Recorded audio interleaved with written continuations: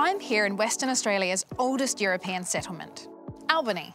It's a special place to visit, and it's no surprise that there are some fantastic dining options nestled amongst the historical beauty of the city.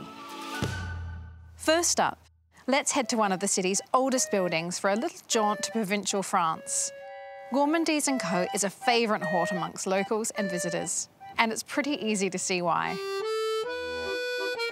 I feel like I've been whisked off to French countryside with the smell of freshly baked baguettes wafting out from the kitchen and all sorts of gourmet goodies lining the shelves.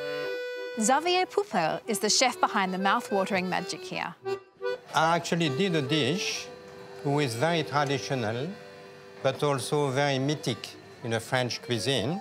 It's a rice pudding with a twist.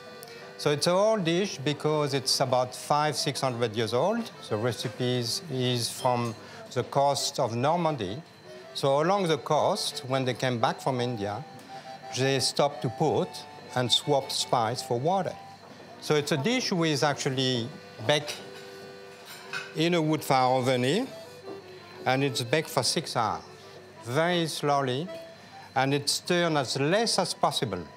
So there is a trick. And the trick is come with experience. And then, when you remove it, then you can mix it with a little milk. And then what we do here in Gourmandise, in Albany, is we serve it with fruit.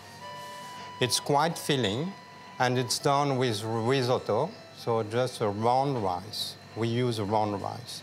So, voilà, the tergoul. Next up, we are heading just over the road to a grand old dame, the London Hotel. Now home to the whimsical and chic Parisian charm of Liberté, the romantic interiors set the scene for one of the best cocktail and wine bars in the state. The menu is vibrant and packs a French-Vietnamese flavour punch, the perfect accompaniment to this very tempting drinks list. I've dined here countless times, and without a doubt, every single dish is amazing. It's hard to pick a favourite. But today we've got 3 of Chef Amy Hamilton's signature dishes. We've got the chili crab noodles, some beautiful loaded fries, and because truffles are in season, there are of course truffles on top today, and some tamarind lamb shoulder. I think if I get through all of these, it is going to be a challenge to get to our last stop for today. Orange Tractor Farm is a family-run winery just a short drive from the heart of the city, focusing on sustainable winemaking.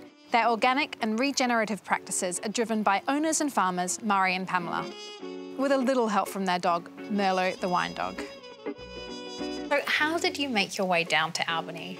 I'm from here originally, went to Perth to study and work, met Pam, and we had the opportunity to do something on my parents' beef cattle farm back in the mid-1990s. So what do we have set up in front of us? So we've got our silver service wine flight, and we've paired our wines to some local seafood. So we have some amazing Albany oysters, Albany sardines, some Change Beach scallops, and also some prawns and WA octopus. So for us matching our organically grown low sulphur wines to seafood that comes from such an amazing, pristine environment just seemed it was an obvious thing we needed to do. And the little bonus is a bit of vintage bling. As you can see, there is really no shortage of options to wine and dine in Albany. The hardest part is fitting it all in.